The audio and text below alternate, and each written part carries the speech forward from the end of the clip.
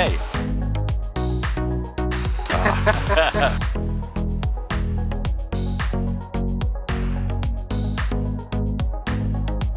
Oh well, nothing I can do till I'm on the ground. Yeah. But the problem is our transponder is stuck.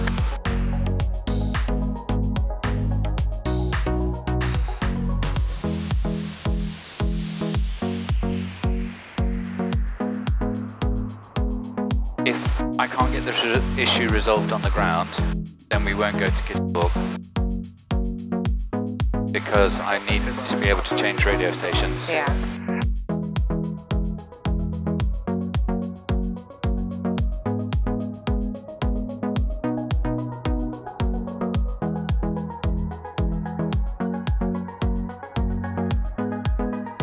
I did this down in Baden-Württemberg, so where I lived in Mannheim, it wasn't too far away.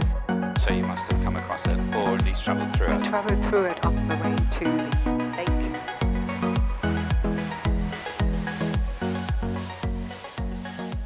Hello everyone, we were just talking about where the Icarus C-42 was built. And where was it built? In Sigmaringen. Well, that's where the company's seat is. Okay. That's built there. I think in this country, the people who handle it is TLAC, the light aircraft company. But very much like this aircraft is from Eastern Europe, and they ship over the components and then it's assembled by EuroFOX in Kent. I think we're going to go 04. Mark has been using 01, but it looks like there's a little bit of a... Yeah. I think you can use both and... Huh?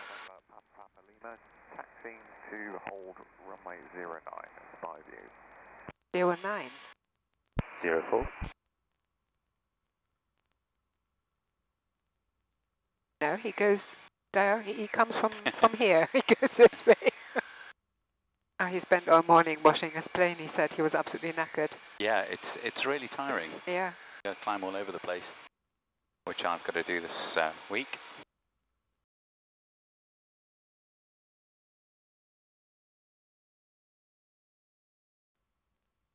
Okay, the temperature's up. We'll go up there as well. Skyview, Golf Charlie Oscar Charlie Golf, taxiing to the hold of runway 04, Skyview. I've just got a text from Seren who says it's a lovely day. That's quite useful because it's in the direction that we're flying. So. Yeah.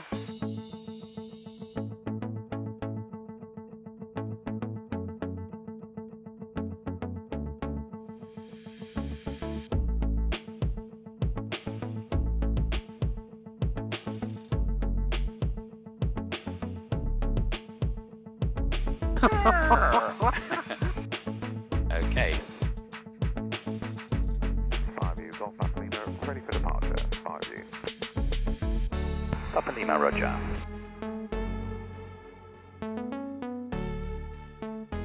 Gosh, it's as fast as... Ah, Yeah, I think it's because we've got the wind. yeah. He only needed 10 meter, and that was that.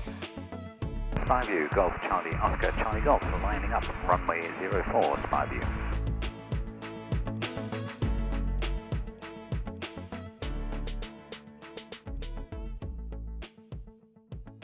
He looks happy there.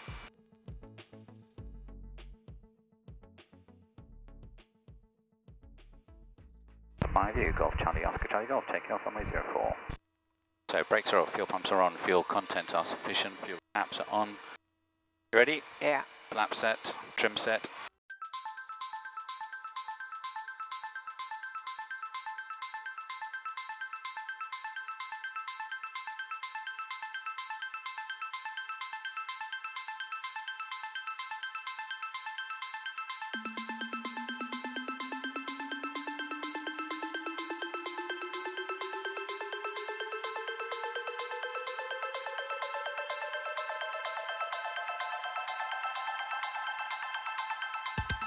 Feels quite buoyant today compared to last time we were flying. So when I drove over here, Yes. you know where when you come up Zigzag Hill, Yes. and then there's this where you're on the higher higher on the road top level. at the top of it. It's quite pretty from there. You've It got is quite a nice pretty, view. yes. There was a plane, Yeah. light aircraft, below me. Ow! I really thought, wow, he's coming fairly close, as in low, Yeah. and then he even dipped down over the road, down. But there is nothing to land, is there? There is nowhere to land there, no. Compton Abbas isn't far from there, Yeah, unless I know. it's a private strip. Oh, but yeah. Remember, our house is 734 feet above sea level, and that point is even higher, so I'm sure he was the legal, at least over 500 feet above ground level. But Traffic over there, I want to say. is it a factor? I can't see it, so if you... It's too far off. No, that's brilliant. Well done, well spotted. Should come across that way.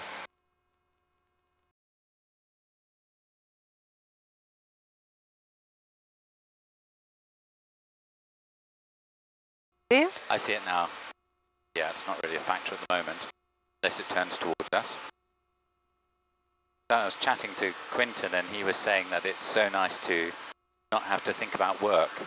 And that's also nice for his flying. When he goes flying, he can go flying when it's the best weather, best conditions, and he can take his time and enjoy it.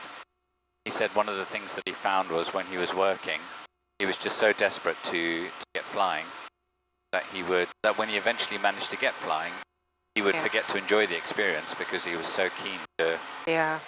Well, he said he was yesterday evening, and it's a beauty because he does live fairly close to the airfield, so he, it's a 5 minute, then he's there, he can set up and go. Just pop in, yeah. Yeah, whereas for us it's quite a drive. It is, yeah. And I love the airfield that we're at. Yeah.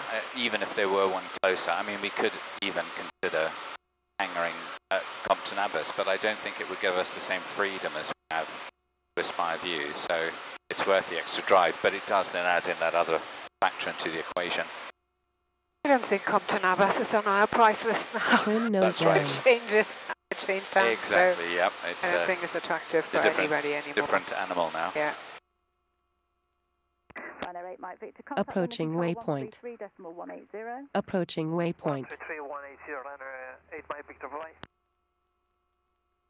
Bournemouth Air shows on.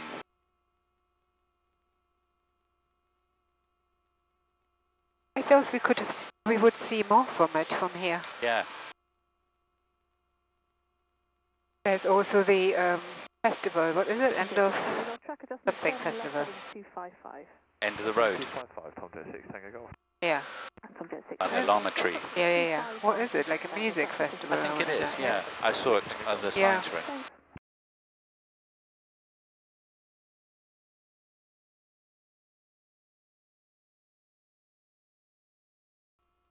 Charlie Papa Sierra Sierra Bournemouth radar, Roger. Okay. If you continue to route eastbound, and I'll let you know when you come north very shortly. Just 737 to land Yes, with a yep. 2 mile final.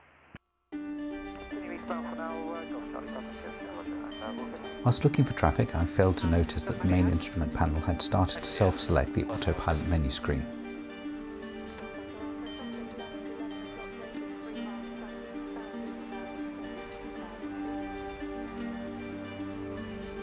When it eventually caught my eye, I tried to cancel it, believing that it had been overlooked since my last interaction with it.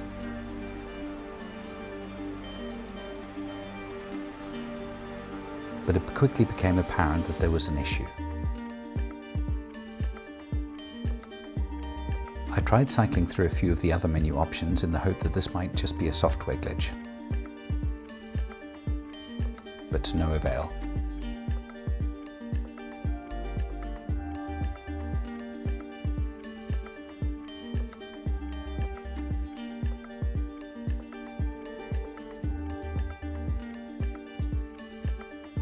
Given that the issue appeared to be linked with the autopilot, I decided to take control of the aircraft and fly it manually. Autopilot. Disconnect.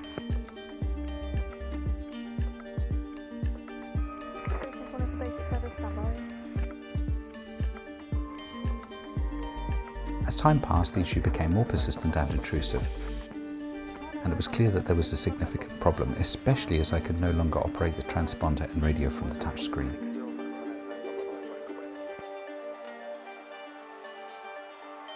After checking to ensure the USB data stick was correctly inserted, I made the decision to restart the Dynon altogether, Caution.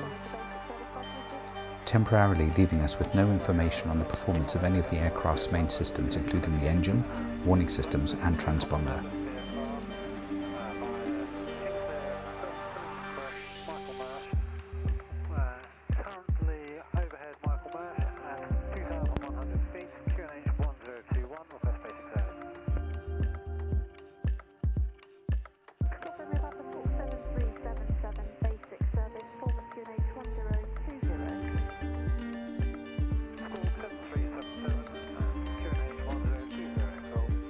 Dynon Skyview.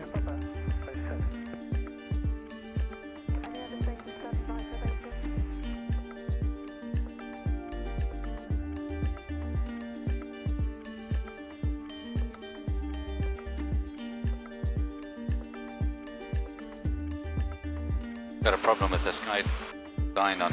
Can you see? Yeah. It won't let me go out of the... What, we're on autopilot and that's it? No, it won't let me cancel out of that, and if it does, it's only briefly. There's no way to override. No, it keeps selecting it. So you can't steer out of it? Oh no, it's fine. There's no control. It just won't let me go out of the screen. Oh, right. The only way, I think, would be to turn off the autopilot. Message. No great harm. Doing it again. Good, so we can change frequency now. Whiskey Roger, there's a Robin on final approach behind that traffic. Report lining up 1-4 behind. So Golf 1-4 land at your discretion is 040 degrees 8 knots. Golf Golf. Oh well, nothing I can do till I'm on the ground. Yeah. But the problem is our transponder is stuck. Much calmer. Yeah. Traffic down there, that's miles away. One down there? Yeah. Wonder if it's a loose cable. I'll find out when we get down. Does what I'm saying make sense? I can't close that. Yeah. It's fine because everything's reading and we can see where we're going, but yeah. It's just irritating. Modern avionics are incredibly sophisticated pieces of technology, designed and built following years of research and development. The level of refinement surpasses that which was available to astronauts on some of the early missions to the Moon. With that in mind, I decided to deploy my extensive understanding of this equipment into resolving the issue.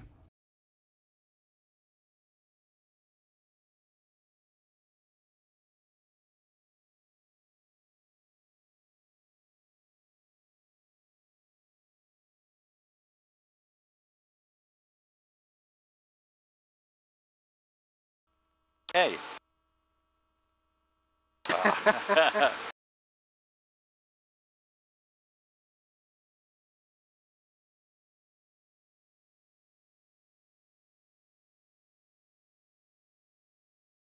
The science underpinning that particular technical approach to addressing the issue is too complex to cover in this video, but needless to say, it didn't produce the outcome I'd hoped for. Goodwood information, Golf Charlie Oscar Charlie Golf, requesting join. Golf X Bravo, welcome back, vacate to the left, taxi pumps are school.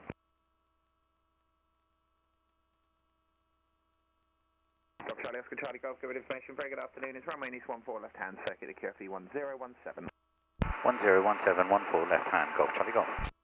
Golf Charlie Golf, currently got no other reported circuit traffic, how will you be joining? Overhead join for runway 14 left hand. What's the report overhead? Wilco, Golf Charlie Golf. If I can't get this issue resolved on the ground, then we won't go to Kittelborg because I need to be able to change radio stations. Yeah. Mr. Bravo, Roger, I can't see you now, so taxi at your discretion and caution any work in progress to the pump. Roger, we're taxiing the field, thanks. Golf Charlie Golf, Goodwood. Golf Charlie Golf receiving. Yeah, slight change of plan. The windsock seems to be favouring runway 32 now, so when you're in the overhead, if you could make your approach to runway 32, that's a right-hand circuit. 32 right hand, Golf Charlie Golf. Goodwood from Golf Charlie Golf. Golf Charlie Golf. Traffic permitting, would you be happy with a long final for that? absolutely fine, yeah, no problem at all with that. Report with 4 miles around for a straight approach runway 32, and I've got no other reported traffic to affect. Wonderful, sir. Thank you. Did you say 4 mile, Golf Charlie Golf? Thanks, man. Okay, Golf Charlie Golf. My car does it all the time, baby. Have you tried turning it off and on again? Yeah. Didn't wait long enough last time. Just needs really longer to really drive down, doesn't it? It could be the heat as well, you know, the temperature. I cannot believe this. You know what? When we've flown in some proper heat. Yeah, we have. And you know what? Remember when we went to Welshpool? Yeah. And we couldn't hardly sit in that plane, and it functioned. Yeah. It did not give up then. So I think it's just one of these things. Glitchy, glitchy. Yeah. That's why it's nice to have. Yeah. I didn't feel panicked at all about turning. In fact, the first time I turned it off, I thought, I'm giving it up. But then as soon as I did, I realised all of that's there, and I'm so pleased. Yes. We had that secondary fitted. Yeah. Because it's quite close in terms of, and we could land with that. There's so many golf courses down here. People retiring to Chichester. I mean, I would. I mean, I don't play golf, but I like this part. I mean, you're right by the water. Yeah. Not far from the South Downs. Got Goodwood just there. Who we love. Traffic. Where's the traffic? Traffic.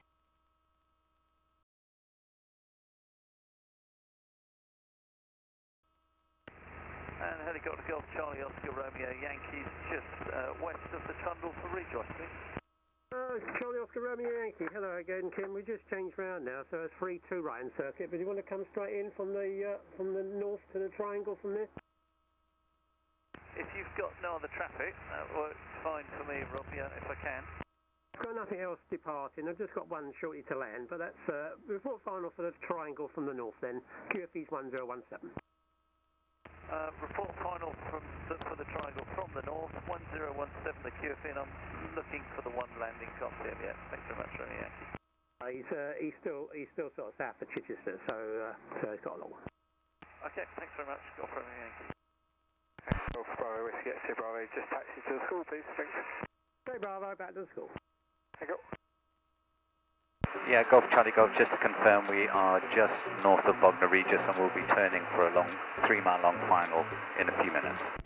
Charlie Golf, not a problem. Report on about a 3 mile final. 3 mile final will go Golf Charlie Golf. And helicopter Golf Romeo Yankees, final for the triangle from the north. Yankee, Roger, Canadian Question Triangle, established wind 0707. Roger, helicopter Golf Romeo Yankee. Golf Charlie Oscar Charlie Golf on 3 mile long final, runway 32. Golf Oscar, runway 32, you can land at your discretion. The wind 060, less than 5. Roger, thanks Rob, Golf Charlie Golf. X-ray Sierra now the lead, we are the Marina to the Hello, it's runway 32 now, 32 right in circuit, QFE 1017. 321017, we'll be joining crosswind, what's the circuit traffic? I've got 172 shortly to join crosswind, heavy circuit is active. All copies, crosswind.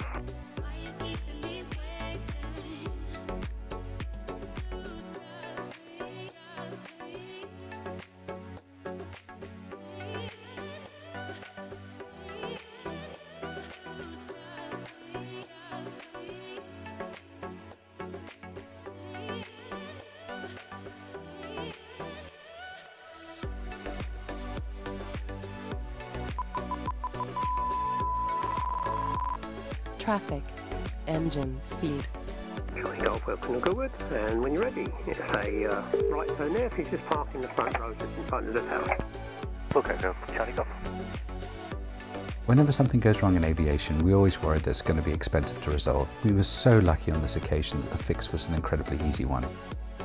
On arriving at Goodwood, a quick look behind the instrument panel revealed that the retaining thumb screws on the serial port plugs had vibrated loose, allowing the plugs to partially disengage.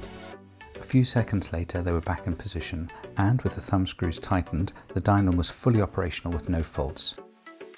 I've now added inspection of the plugs to my pre-flight checklist.